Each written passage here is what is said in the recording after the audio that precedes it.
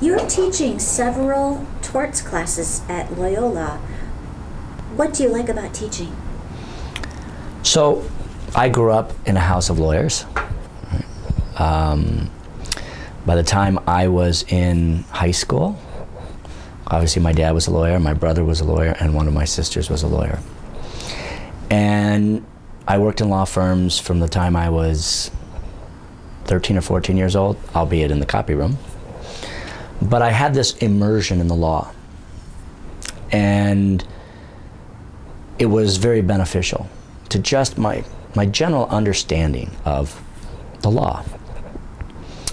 And so when I teach these classes, I try and get beyond what the law actually is. That's the easy part, because I only deal with second years and third years.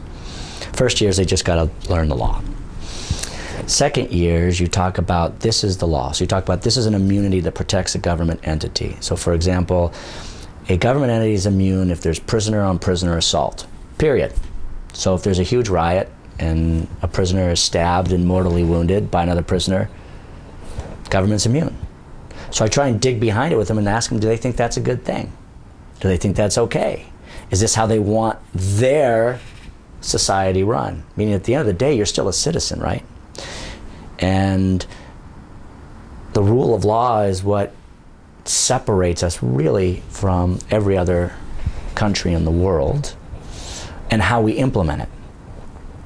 And so I try and impress upon them, it's not just understanding the law, but understanding why it's there, to cause them to think about it, because I think that allows people to be better lawyers.